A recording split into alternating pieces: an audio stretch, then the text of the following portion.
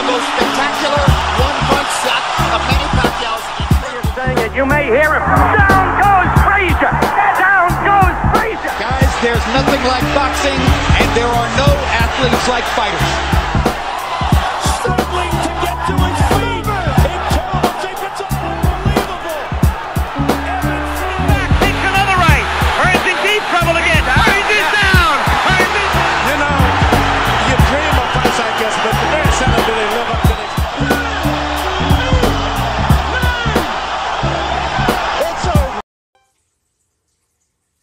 What's up, fight fans? I'm J.Cotto. Welcome to J.Cotto's Fight Page. Hashtag come back to boxing. Hashtag the red gloves. And I just want to wish everybody who hasn't caught my first video of the year, this is the second. I'd like to say Happy New Year. And peace to everybody who's uploading, everybody who's keeping it boxing. And just basically, I'm going to bring to you today the dynamics of Thurman Garcia. Now, this is a very, very well anticipated match. I personally am one of those people who are anticipating this match. And I'm just going to give you my, not even a breakdown. I just want to give you a little story behind these two. And sort of my theory as to what's going down with these two. You know? And Keith Thurman is the WBA welterweight champ. Danny Garcia is the WBC welterweight champion. Now, they both go on the Heyman. Garcia had done well at 140 pounds. Okay? He did very well at the 140 pound division. And during the end stages of his run at 140, of course, he was gifted 2 fights. Keith Thurman is the WBA champion and has fought well at 147 pounds. Coming out of a battle with pound-for-pound contender Sean Porter, and before him, Caiazzo, who both landed great body shots on Thurman, as he also endured, showed that Keith Thurman is a legit 147 champion. Garcia has been on a 2-0 win so far within the 147-pound division, also gaining the WBC championship, in which he won on vacant terms, basically. So now, at the time, the WBC strap was vacant, and he beat Robert the Ghost Guerrero, and he became a champion. This will be Garcia's 3rd match while being a welterweight, and would be, if successful, his 2nd title defense. While fighting lesser opponents, Garcia has yet to show any skill lost.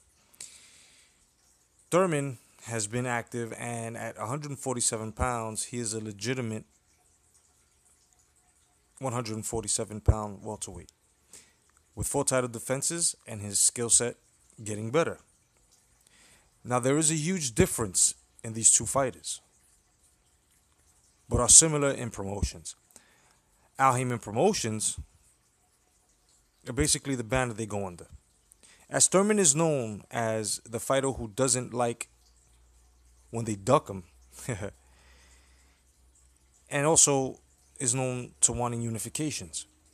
Garcia is known as one being dominant only at 140 pounds.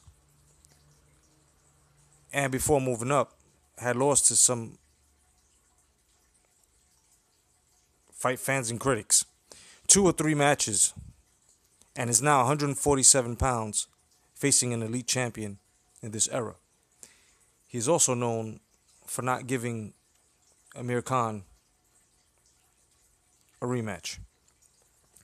The speed Garcia possesses will have to be key, but at the same time, him being flat-footed will not help him at all, and we all have to agree on this. Garcia would have to throw a jab on a constant as well as use his left hook, and will have to go to Thurman's body. Will his power carry the 147 pounds? Well, his fans and his camp seem to think so. But the same matches he just had at 147 pounds. The same matches we saw, we all know that, one, Guerrero is a diminished fighter and is at a gatekeeper status. Two, the young, non-ranked title defense he just had, his first, was against a younger, inexperienced fighter. The stoppage proves nothing. It only proves that a more polished and intelligent fighter would beat Danny Garcia and would knock him out.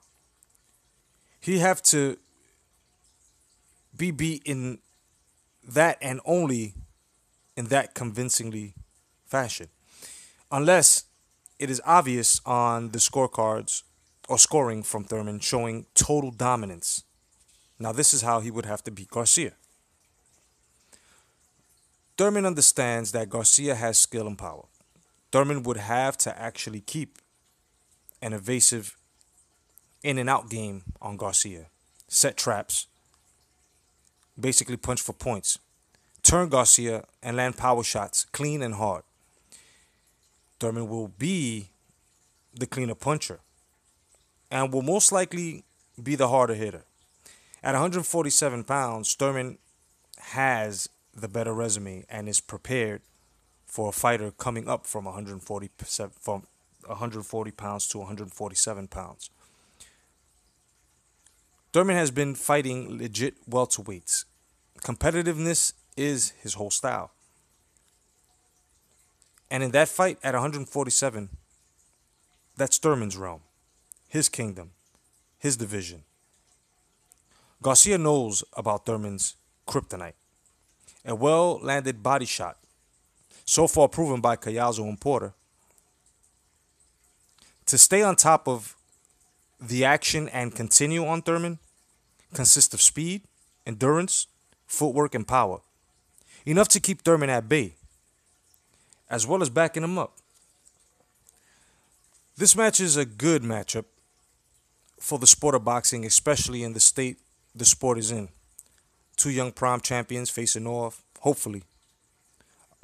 Our question will be answered as to who is the best between the two champions and who is now the best at 147 pounds after this match for either fighter.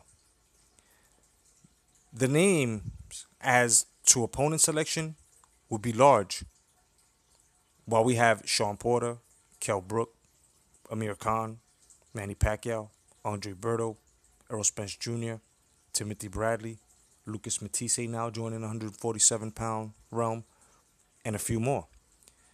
The welterweight division will be packed with fighters who hopefully will have a new high competitive edge and know that money will come with action-packed bouts, competitiveness, as well as big names. We all hope to see this fight coming up, and we all hope that this fight actually takes place. Like I said before, I, for one, got my money on Thurman, and I want this to be a great match. Otherwise than that, fight fans, thank you for joining my fight page. My name is J.Cotto. God bless. Stay vigilant. Peace.